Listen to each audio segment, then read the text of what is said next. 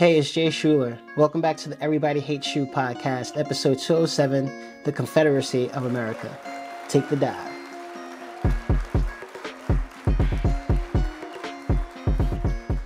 There are ideas that come from both Democrats and Republicans that I hate and love.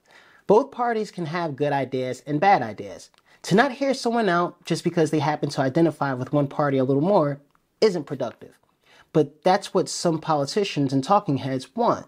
They want you to feel like you have to choose, or that the only way to be a free thinker is to choose a certain side. How about we do our own research and form our own opinions based on facts with supported evidence? There's radical, and then there's crazy, right? Someone's beliefs can be so far left or right to your core beliefs that you deem their view radical compared to your beliefs. Then there's Marjorie Taylor Greene.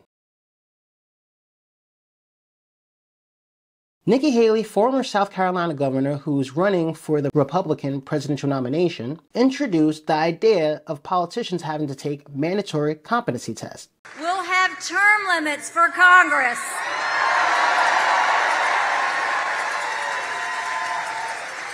And mandatory mental competency tests for politicians over 75 years old. I believe they all should have to take competency tests. You can't tell me all of these politicians are competent.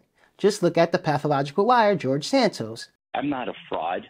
I'm not a criminal. A lot of people overstate in their resumes. The 34-year-old claimed to have worked for Goldman Sachs and Citigroup. He confessed he only worked for a company that did business with both of them. Santos also claimed to have graduated from Baruch in 2010. But now he says he never graduated from any college. And Marjorie Taylor Greene, who seems like she's running for the Confederate vice president nomination alongside Trump.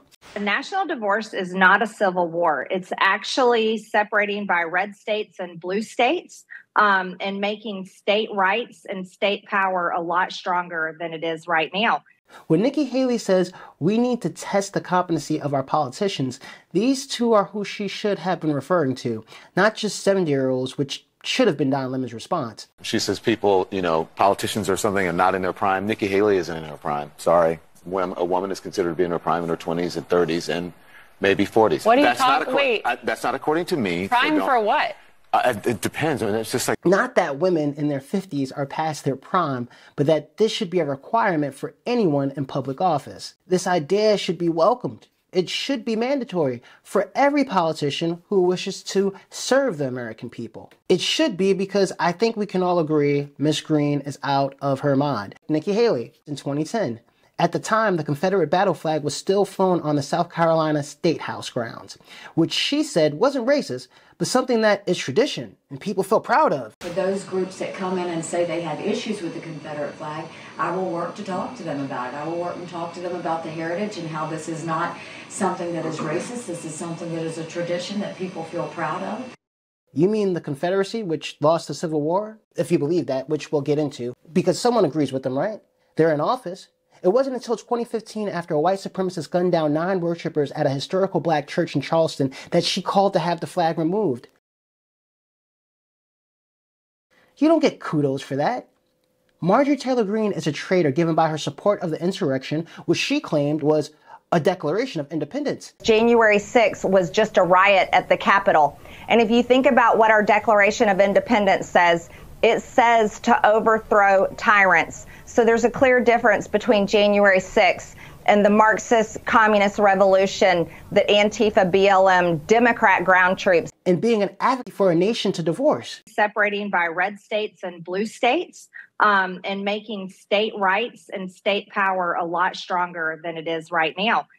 It would be shrinking the federal government. I think it's something that we should work towards because, it's kind of the vision that our founding fathers had. She says that her plan is in line with the vision of the founding fathers, and she's not talking about the United States founding fathers. She's talking about the Confederacy founding fathers. She's even saying her constituents agree in private conversations, and I believe her from her talking points. The Congresswoman has another idea as well, banning people who move from blue states to red states from voting for 5 years so they don't bring their bad politics with them. I actually favor that idea. They've thought this out.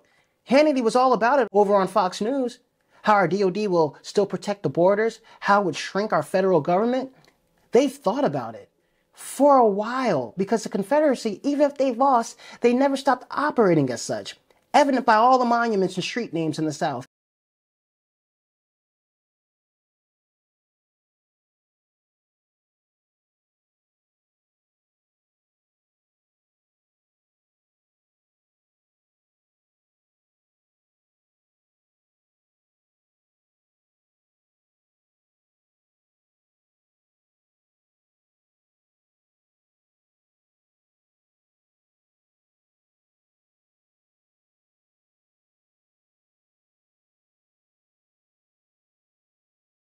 I mean, they still fly the flag heavily in the South.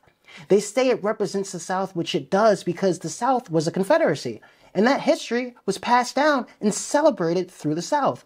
We're just getting around to taking down these monuments, changing these street names, and it's 2023. They feel their white supremacy and this idea they've created that they are a superior race is being erased. And it's because it's vile, violent, ignorant, and dangerous. Here's a history lesson of what happened after Lincoln was assassinated. And if you want a video about how the party switched, do your own research. I already did the heavy lifting for you. Deal? Deal. Let's get into it. It's so interesting when you realize the POV of which history is being written.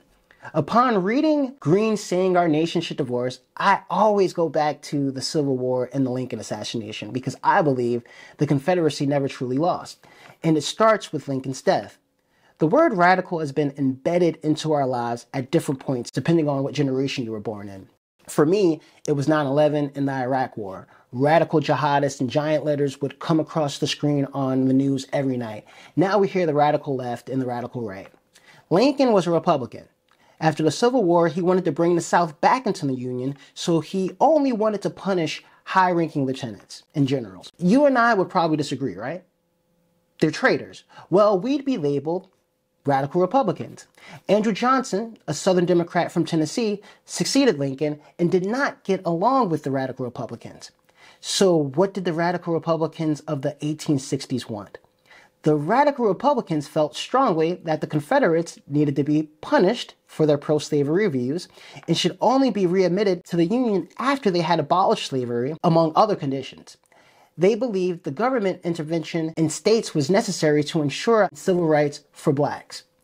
What did Andrew Johnson want? Well, his mouth said he was against the Confederates, who he deemed traitors, but his pen vetoed all the laws that would help black Americans, like the 13th Amendment and the Freedmen's Bureau, claiming it wasn't fair to assist free blacks since there was no assistance for poor whites and that it would prevent freed blacks from becoming self-efficient, like slave owners, as if it's comparable. And it's the same argument that's used today that they've been trying to use when slavery was only a couple of years old. I guess their resumes were lacking in experience. Get it? Too soon? Okay, moving on. Now, a lot of us know about the 13th and 14th Amendments, but the Freedmen's Bureau was to help African Americans find family members from whom they had become separated from during the war. It arranged to teach them to read and write, skills considered critical by the freedmen themselves as well as by the government. Bureau agents also served as legal advocates for African Americans in both state and federal courts, mostly in cases dealing with family issues.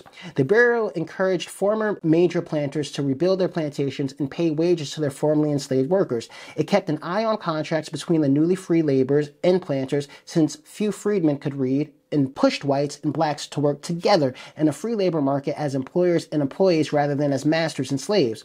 By 1869, Southern Democrats in Congress had deprived the Bureau of most of its funding, and as a result, it had to cut much of its staff. By 1870, the Bureau had been weakened further due to the rise of the Ku Klux Klan. Violence across the South from the KKK and terrorist organizations attacked both blacks and sympathetic white Republicans, including teachers, and this continued well into the 60s, prompting the civil rights movements because there had been no movement on our civil rights. And if the Civil War was about the abolishment of slavery, then who really won? My point is, we need to understand our history thoroughly for us to move forward as a nation, as a whole. But if they want to separate, I say we entertain the idea because I don't believe America, as we know it today, is progressing towards a livable future. Let me know what you think in the comments. That's it for today. That's our episode, folks. Peace.